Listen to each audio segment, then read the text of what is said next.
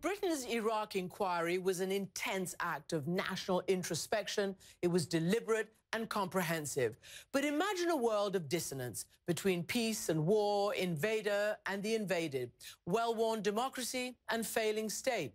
Because as professional civil servants toiled over their investigation here in quiet conference rooms in comfortable Britain, life has gone on and life has ended in Iraq. Saddam ruled us for 35 years, and he did horrible things to us. But now Iraqi people think we're better off with him, and that's because of our politicians. We didn't accept one thief, but now we have thousands. What Tony Blair did with his American coalition partners in Iraq was a grave mistake and a mark of shame on humanity. And its results we are now witnessing on the ground in Iraq. These families who lost martyrs, children and women from all sects. Why? What is our sin?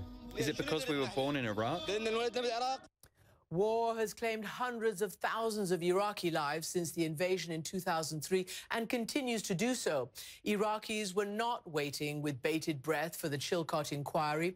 They were still pulling the charred remains of their relatives from a shopping center in Baghdad, which was the largest single attack since that 2003 invasion.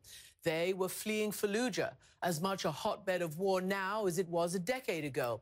And they were still living under ISIS control in Mosul, uncertain, like so many of their fellow Iraqis, what next month, next week, or the next hour might bring.